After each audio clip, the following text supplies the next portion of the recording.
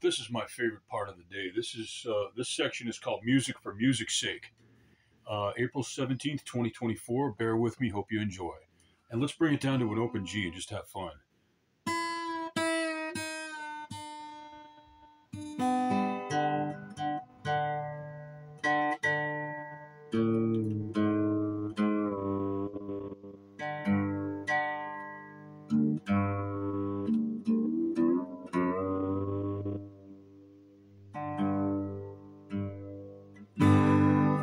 Pretty cool.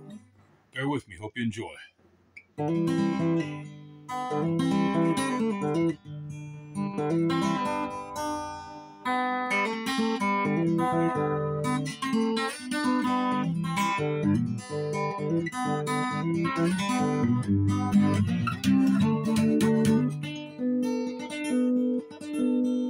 what that is that it's a bar on the 7th fret. When you're in an open G, you can have fun because you just, as long as you have the strength in your finger to bar evenly, you got chords all the way up and down the guitar.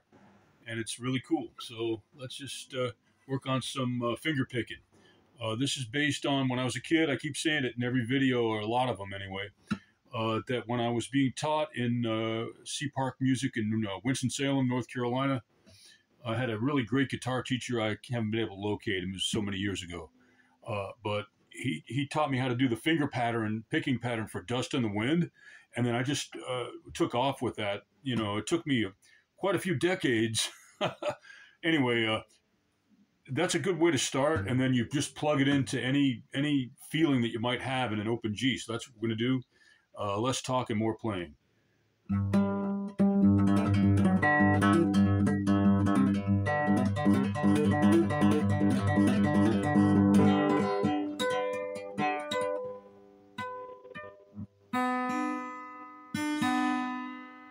And what I just did there was a harmonic in the picking pattern. Again, you have to have a straight finger across barred. In an open G, it's just great.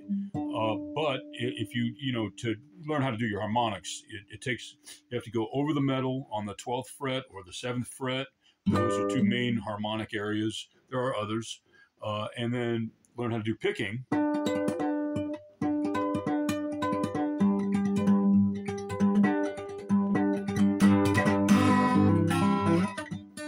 And you may remember in some Led Zeppelin, for instance, hats off to Jimmy Page. Okay, so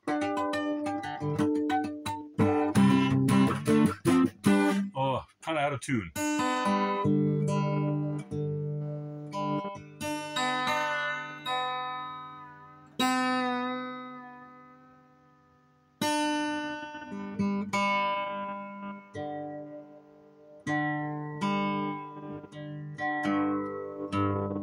Yeah, it's a lot better. So, from When the Levee Breaks, the coda is.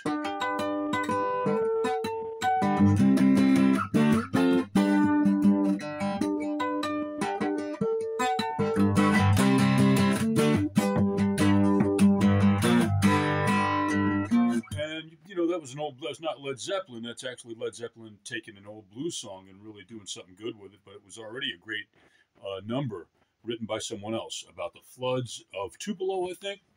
I have to go back and check. So let's take that pattern, which is.